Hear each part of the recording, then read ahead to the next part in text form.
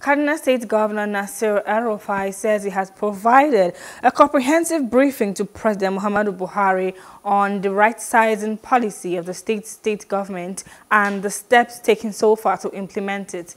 The governor said that Kaduna State will seek accountability for their actions of the Nigerian Labour Congress in the state by setting up a judicial commission of inquiry into the NLC strike and protest of May 2021.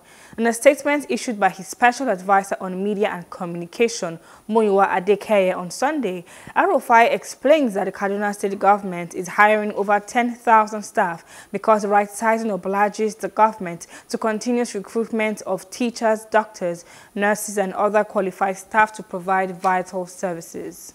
Hello, hope you enjoyed the news. Please do subscribe to our YouTube channel and don't forget to hit the notification button so you get notified about fresh news updates.